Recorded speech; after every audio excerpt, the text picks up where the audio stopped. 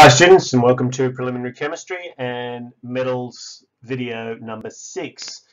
In the last one we had a little bit of a look at some of the important reactions involving metals, and what we're going to do in this video is have a look at how we can use different types of chemical reactions to build up an activity series of metals. So the important thing when we start to try and look at metals is, first of all, we've already linked things like the presence as an ore or as an uncombined metal to its reactivity. We've also looked at the fact that reactivity also affects something like the extraction process.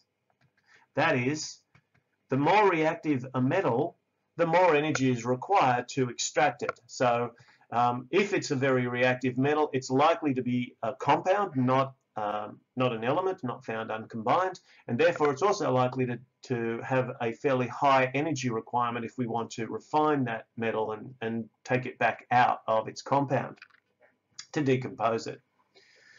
So what we want to do then is to get a little bit of an idea about the order of activity of different metals.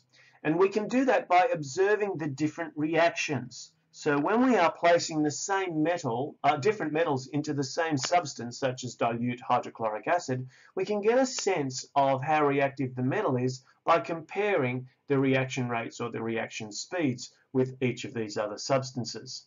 And so this allows us to build up a table of different metals in an order based on their reactivity.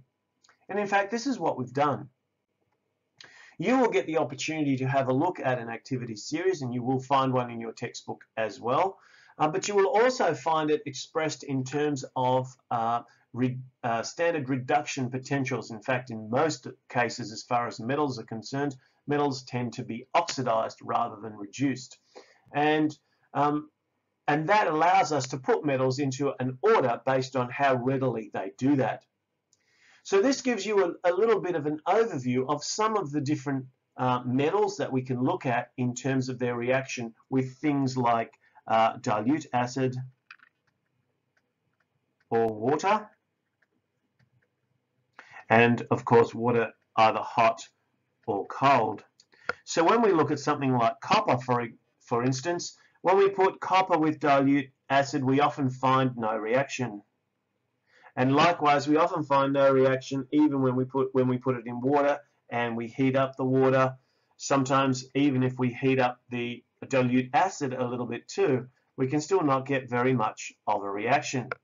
That, of course, is not the case if we put something like potassium in water. Potassium plus water equals reaction. So we get a very big reaction from potassium when we put that in water. And this is because potassium is a very reactive, so this is the most active metal up here, and this is the least active metal down here. And effectively this table swings from aluminium to magnesium and so on. So this particular table gives us a little bit of an idea of the order in which metals react. Now it does one other thing too. We can also add a metal to a solution of another metal. If, for example, we were to add some magnesium into a solution of copper sulfate, what we would find is that because the magnesium is more reactive, it actually pushes the copper out of the solution, and so we would actually be able to find copper coming out as a solid. However, if we were to add some copper to a magnesium sulfate solution, we would find no reaction. The copper is insufficient to actually push the magnesium out of solution, and as a consequence, this second reaction here would not occur. However, this first one would. Our activity series not only gives us a little bit of an idea about how different metals will behave in different types of solutions, but they also help us to build up an order of metals in relation to their interactions with other metal solutions. This is one of the things that we will do experimentally in class. Thanks for watching.